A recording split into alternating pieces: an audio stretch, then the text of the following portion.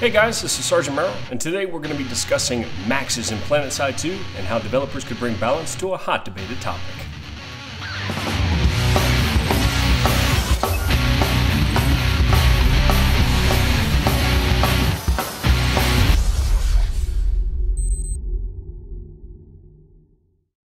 Gentlemen, what is going on? It's a fabulous day. I woke up bright and early for this commentary. Got my coffee right in front of me. You know that I love to do this when I wake up at 5:30 in the morning just to knock out a commentary for you guys because I got so much going on in the day. Let's cue some easy listening music and talk about maxes in PlanetSide 2.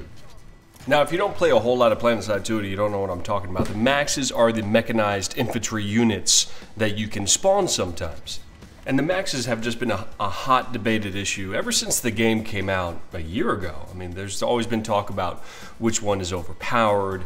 They shouldn't be able to do this. They should be able to do this. And the issue has kind of risen up again. I follow quite a few PlanetSide 2 commentators, and I put a link down to the most recent one that I've listened to that kind of inspired me to make this commentary because it is kind of becoming a resurgent topic that maxes need to be addressed in the game. And it's also a conversation that comes up quite a bit in my streams. If you don't know, I've been streaming quite a bit of PlanetSide 2. I think it's great for a streaming environment, just because everybody can play with me that's watching the stream. I think that's really cool. Even if I have 1,000 people watching me on the stream, they could all jump on and play with me. But a topic that I see that's kind of reoccurring in the stream is the topic of maxes being overpowered, particularly how much I use the max. Now, I've talked about this before.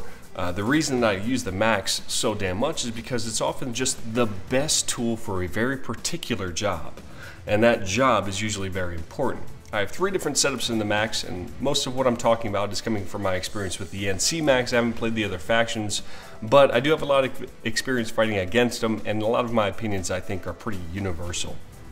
But my 3 setups that I have for the max is obviously the Burster max, which is very good against anti-air, but only good against air. That's all it's good for. It's not good against armor. It's definitely not good against infantry. Your role is very specific to go against air, and you're very good at it. The next setup that I have, we've all seen it, the Scatter Max, which is to use the scatter cannons and you just wreck face in close quarters.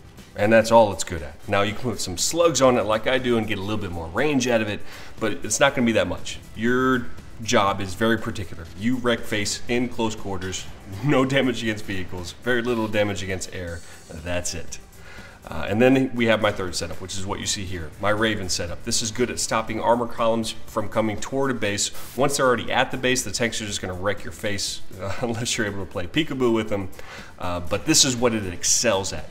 It's okay at infantry at a range up close, not that great. It's okay against air. Air is typically going to be too fast for it.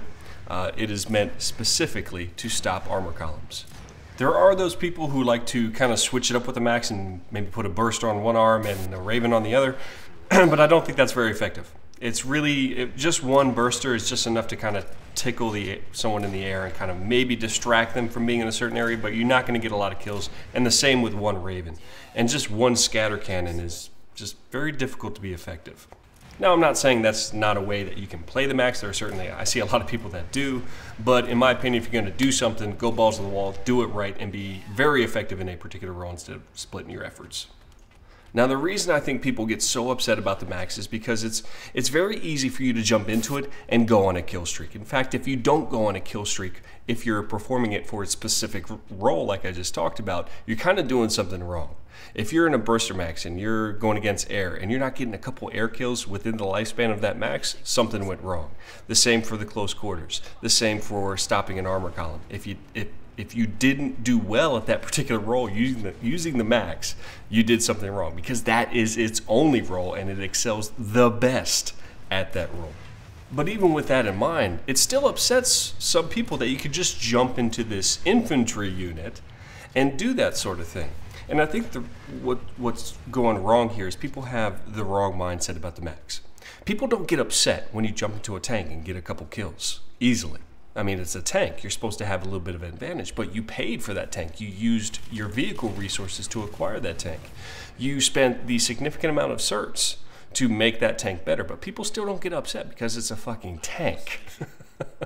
And I think they need to have the same sentiment, the same mindset with the Max. The Max shouldn't be considered an infantry unit per se.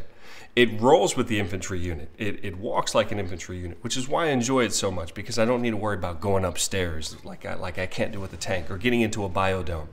But my mindset with the Max is that it's not an infantry unit. The Max is a vehicle. And I think that's what is confusing a lot of people, because they're bulking this in with the infantry units, thinking that it should somehow stand, like a heavy assault should somehow be able to stand toe-to-toe, when in reality they kind of can if they use their rocket launcher correctly. But that's not the point. The point is you can't spawn in as a Max. You have to go to a unit and spawn the Max at a unit like you would with a vehicle. Now you can do it at the Sunderer and other places that you can't do it with a vehicle, but that's kind of the point of this entire unit. Now the Max gets some special benefits that you don't get with other vehicles, and that's where I'm going to start to disagree with the current system and where changes can possibly be made, because I am going to agree with you. You can wreck face with the Max, and it's not hard to continuously stay inside of it. So another thing that makes people so upset is that you can stay inside of the Max for very long periods of time. And that's the player sentiment that I'm going to agree with, that I think where they went maybe a little wrong and the balance started to sway with the Maxes that make them maybe a little bit overpowered.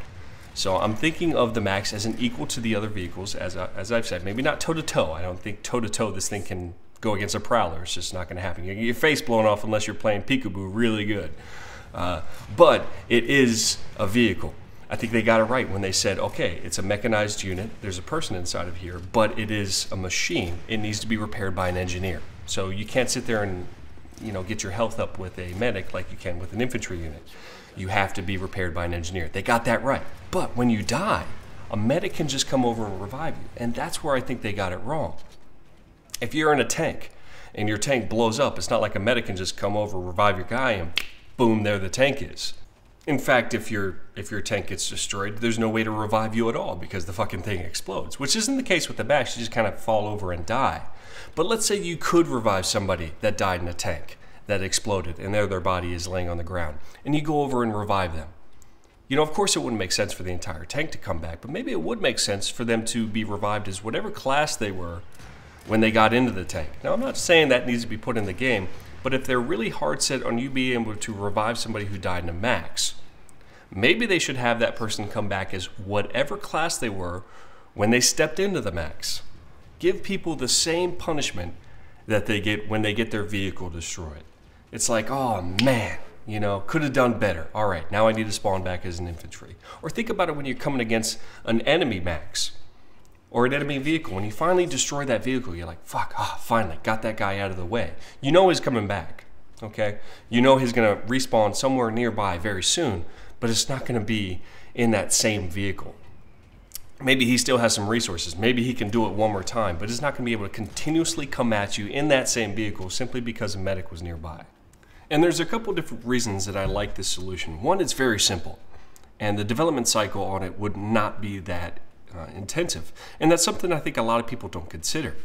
I think it's pretty funny that people are like, some of the recommendations are that it requires an entirely new resource system. And I can just see the developers when they're reading comments like that, and they're just facepalming. They're like, no way, like that's gonna take forever. We have so many other things that we want to contribute to this game that is just out of the question. So this does not take too much development. Okay, this is just switching over the resources, I think, maybe from infantry to vehicle, and give people the same punishment with the Max as they would receive when they die with the vehicle. So maybe don't even give the ability to revive the Max at all. And that may upset some people. I mean, sometimes you spawn in the Max and you step outside of the spawn area and you get blown up by like 50 tanks.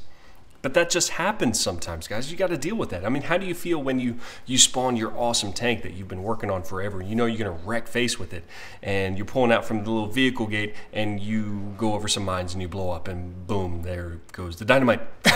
There goes your tank. How do you feel about that? You're upset, but you're like, well, fuck, it's just the way it is. So that's my opinion on how to balance the Max in PlanetSide 2, but I want to hear your opinion. Down in the comment section, let me know what you think of my idea, and let me hear some of your ideas, considering development time in mind when you do. Like, make it realistic. Don't be like, oh, they should do something completely out of the box. You know, it's going to take like 3 years of development time. Something realistic that could balance Maxes and PlanetSide 2. But that's all I have for this video, guys. Really hope you enjoyed it. This is Sergeant Merrill, out here.